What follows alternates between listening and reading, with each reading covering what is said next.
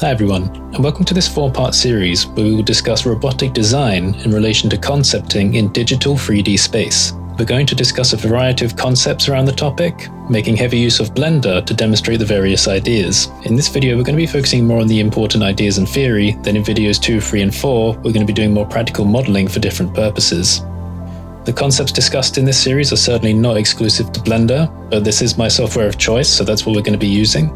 If you want to pick up the resources for this series, you can get them on my ArtStation store page, and that includes all of the model files and all of the blend files, and any support will be highly appreciated. Now, just for a disclaimer, this series is not focused on rigging or animation or any type of kinematic simulation, although we may briefly touch on those subjects. It is, however, focused on design and concepting. If there was a demand to go into any of those other subjects further, then that can always be done. So with that being said, let's begin. To start with, we need to talk about form versus function, which is something that's come up in previous tutorial videos, specifically the Sci-Fi Corridor series. In regards to robotics, engineering for robotic systems is quite specialized and requires a careful consideration of the laws of physics to construct a hardware and software environment that works in unison. The hardware provides the physical body for the system, whereas the software is often comprised of accessibility interfaces on top of a computational layer which contains algorithms specifically designed to resolve paths of motion, whilst ensuring that all joints and axes on the robot are working within their limits. The term we usually use for this kind of logic is called inverse kinematics, and it's something that's not exclusively taken advantage of for robotic systems. For example, game engines with advanced functionality for physics-based armatures will make use of inverse kinematics or IK solutions to push the interactions of their characters with the world past the limitations of traditional animations. So how does this relate to form versus function? Well, artistic concept designers aren't always experts in robotic engineering, in the same way that science fiction writers aren't always experts in the laws of physics. But here's the thing, they don't need to be. For example, if a 3D artist is creating some kind of robotic android for a video game, they don't need to worry too much about making it hyper-realistic in terms of functionality. Sure, they can make the job easier for animators by putting things like ball joints on all of the limbs, but for most robotic video game NPCs, the method of animation could break the laws of physics anyway, by twisting and stretching the metal in strange ways due to armatures and vertex weights. Of course, it all depends on the method of rigging and animation being used. Some developers are very strict about the angular motion of the hard surface objects in their games, quite often when it's the focal point of the experience, such as the tanks in World of Tanks. But just for an example of shortcutting realism for the sake of stylization, let's take a look at the Hyperion bots from Borderlands 2. So have a look at the legs. It just looks like a bundle of wires. Of course, it's not supposed to make too much sense because the player isn't supposed to be looking at the robot from up close. Instead, they're supposed to be standing quite far away and shooting at their weak spots. So in this case, we could say that the artist leant further towards form than function, making the robots look nice rather than realistic. And it's not like that's a good or a bad thing, because in this case, they were created for a video game, following an artistic style, and it works really well. In fact, all of the bots in that game fit really well, because they comply to the semi-cartoony style of the Borderlands universe. So that's the point I want to get across here. It really doesn't matter if what you're making is realistic or not. Really, the only measure of success is whether or not your design achieves the purpose you set out to accomplish from the beginning. It's not really appropriate to properly compare artwork and designs that set out to achieve completely different end goals. For example, of course, video game characters are going to lean towards a stylized and often unrealistic form, whereas robotics engineers are going to lean heavily towards realistic physical functionality. But that may not always be the case depending on the art style and the end goal. So moving on, let's talk about implied functionality. Implied functionality is where we trick the viewer into thinking that the object is in some way functional even if it's not. For example, as we'll see in the next video, placing a ball joint and some pneumatics on a robot arm could trick the viewer into visualizing which way the arm should bend, even if on closer inspection, nothing is really connected and the object would likely just fall apart in real life. For the context of concepting robotics for entertainment mediums like films and games, we could say that it doesn't actually need to function, rather it just needs to look like it functions. The rest will be done through animation trickery. But now we're going to move on to something a little bit more theoretical that people don't often talk about in tutorials related to hard surface designs, and that's evolutionary inspiration.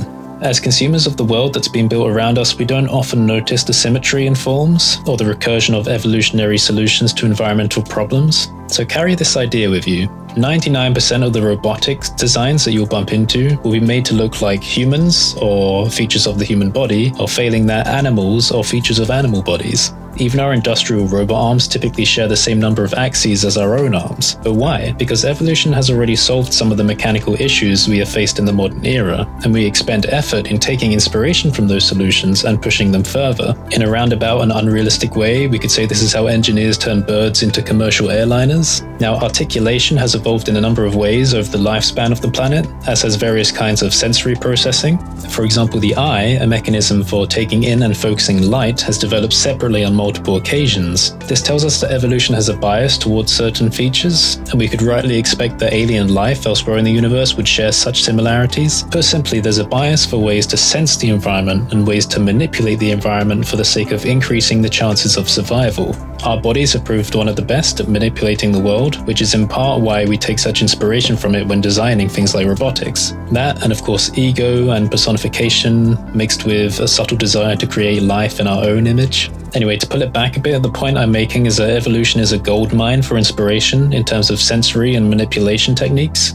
If you want to make a robot that runs at incredible speeds on land, then all you need to do is copy a cheetah. If you want to make one that glides through the air, then copy a type of bird. If you want to make a multi-purpose tool-using being that's good at endurance movement with high degrees of articulation, then copy a human.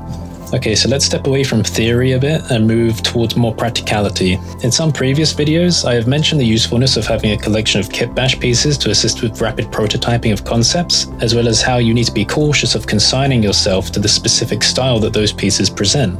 In this case, however, I would say that if you're going to build robotics, you would be shooting yourself in the foot if you didn't build a collection of fundamental joints and transition pieces to start with. Having a collection of joints is useful for prototyping through the means of informed kit bashing. Now, when I say informed kit bashing, what I mean is when the parts you place inform where others should go and what sort of function they would have, as opposed to uninformed kit bashing where parts are randomly thrown together without much thought, primarily for the sake of detailing. When in doubt about the direction of your robotic structure, universal joints are a viable solution because they provide a lot of angular freedom. However, they are not always a perfect solution and come with limitations of their own. For example, they are not a constant velocity joint, which means their velocity will change during rotation, making them not ideal for transferring rotary motion, but this is not something we have to worry about if we are designing for unrealistic purposes such as entertainment. If you pick up the resources for this series on ArtStation, then you'll see that I have included some template kit bash objects for joints that you could use to help inform designs of your own. I've tried to keep them as style agnostic as possible, so you should be able to use them anywhere without having to worry about them conflicting with other styles. So what we're going to do over the next few videos is create a couple of robot arm designs with different purposes for demonstration. First of all, we will create one that prioritizes form over function, where we will put more effort into making it look cool rather than making it functional or easy to animate. And for the second one, we will flip that around and put most of the effort into making it functional, posable, and easy to animate, while consequently dialing down on the cool factor to make it a bit less abstract and detailed. Now, just to be completely clear, just because something looks cool, it doesn't mean it can't be functional as well. On the contrary, in the last video, we will take a look at exactly this: how to balance form and function to create something that both looks cool and is functional enough for things like posing and animation. Now, just before we wrap this video up, I'm going to tell you what paid plugins I'm using with Blender. The version of Blender used for the modeling in this series is 2.79, and I'm making use of the HardOps and Box Cutter plugins. As well as this, I also have Decal Machine and Mesh Machine installed, which are super useful for enhancing hard surface workflows. However, I'm not making much use of them in this particular series. For the lighting, I'm making some use of the Gaffer plugin because it provides some easily accessible controls for controlling properties of HDRIs. One of the most useful free plugins I use that comes packaged with Blender is Loop Tools, and I highly recommend that you check that out if you haven't already. And for a final side note, the support for the development of Blender 2.8 has been steadily growing, which is nice to see. If you want to see some of the cool things that the community have been doing with it, then Gleb Alexandrov put together a nice video a couple of weeks ago showing off some of the real-time demos. There's one video in particular that's really cool by Daniel Bysted where they break down their Goodnight Claire demo. It's definitely worth a watch since they do a really good job at showing off some of Eevee's features. I'll leave links in the description. So with that being said, don't forget to like, comment, subscribe and ring that bell, and I'll see you in part 2 where we will begin modeling.